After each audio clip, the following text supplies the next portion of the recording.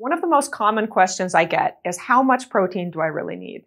Now, this can be confusing to figure out because on the one hand, you have fitness professionals saying that you need about 1 gram per pound of body weight, whereas on the other hand, you have the RDA being set at just 0.8 grams per kilogram, which amounts to only 0.36 grams of protein per pound. Now, that's a huge difference. To put that in perspective, for a 150-pound person, that's 150 grams of protein versus just 55. So, which is closer to the truth? Do you really need 1 gram of protein per pound? So in this video, we're going to talk about that, and we're going to nail down how much protein you really need and what determines those needs.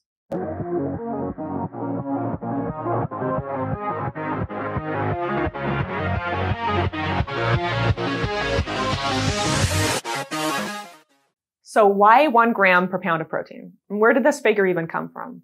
Well, it's a really easy recommendation to give to people.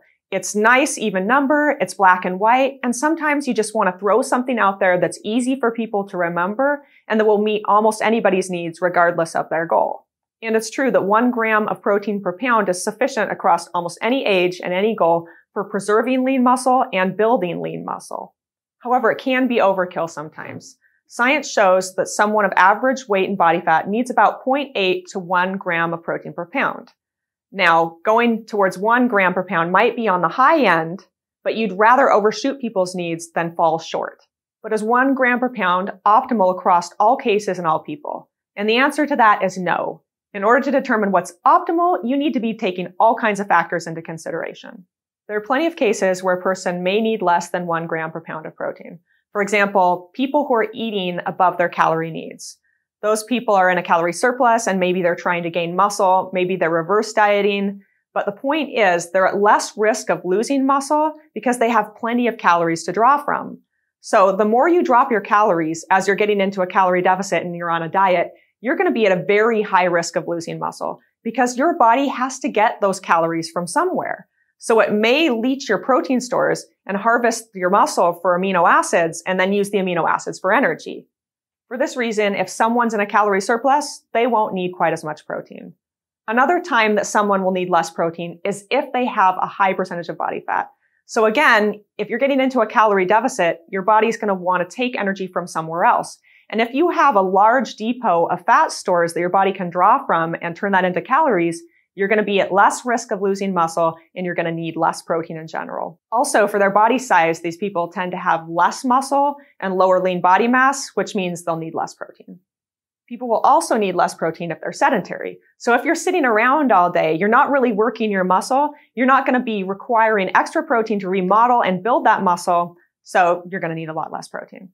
And finally, if you're a younger adult, you're going to need a lot less protein than an older adult. And that's because older adults generally have a blunted anabolic response to protein, meaning that in order to trigger muscle synthesis, they're going to need to eat a lot more protein in one sitting.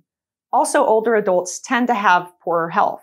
For example, they tend to have inflammatory diseases or maybe chronic diseases that cause their liver to kick out acute phase proteins as part of that inflammatory response. So to offset those losses in protein, they're going to need more protein. There are also cases where people may need more protein. For example, if you're in a calorie deficit and you're dieting. We talked a little bit earlier about how these people are going to be more at risk of losing muscle because their body is going to need to get extra calories. Now, this risk only increases as a person gets leaner. So as you're approaching the single digits of body fat, your body doesn't have as much excess fat to draw from. And normally that's a calorie depot. That's where your body's going to turn to get extra calories. And the lower this depot gets, and as these reserves run dry, you're at risk of your body turning to muscle to get those reserves. And as we spoke about earlier, if you're more active, you're going to need a lot more protein than if you were sedentary. So again, your body uses that protein in order to recover and to build muscle. So the higher the intensity of the exercise and the longer that exercise goes on, the more you're going to need. And if you're older, you're going to need more protein than if you were younger. So 40 seems to be that magical age where the anabolic response to protein starts to become blunted.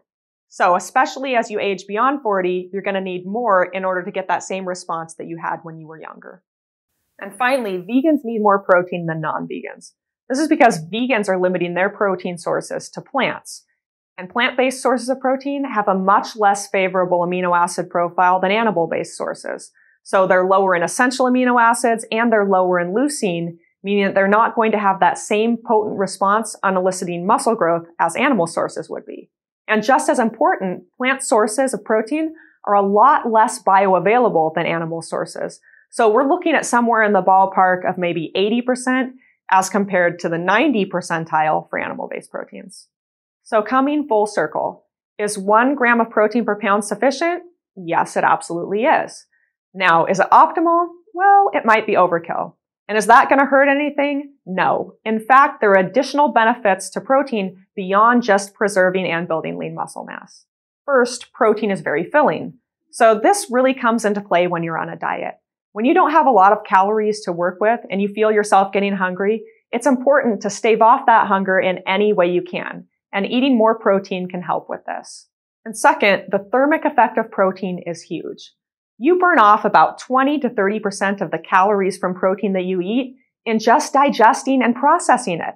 So think about that. If you're eating 100 calories from protein, there's 20 to 30 that you're going to burn off in just processing it. And these are calories that aren't going to be stored as fat. They're almost like free calories. So if you're going to overdo it, you might overdo it on protein. Not that we recommend that, but if you had to, protein would be the way to go.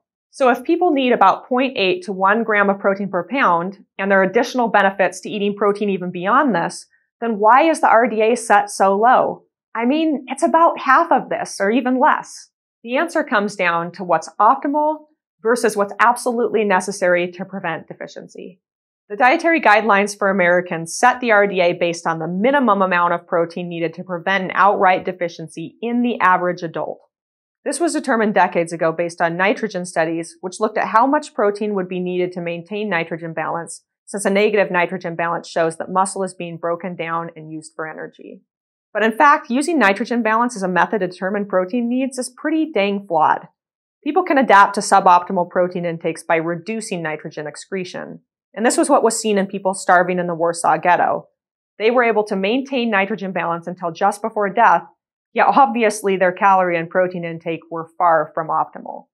So not only is nitrogen balance a poor method for determining needs when it comes to preserving or building muscle, but it also doesn't reflect other metabolic outcomes and certainly isn't set based on what's optimal for health. Fortunately, Avatar uses your age, activity level, vegan status, lean body mass and body fat, and most important, your goal in order to set your optimal protein target. We also allow users to add extra protein beyond traditional recommendations by dragging a slider.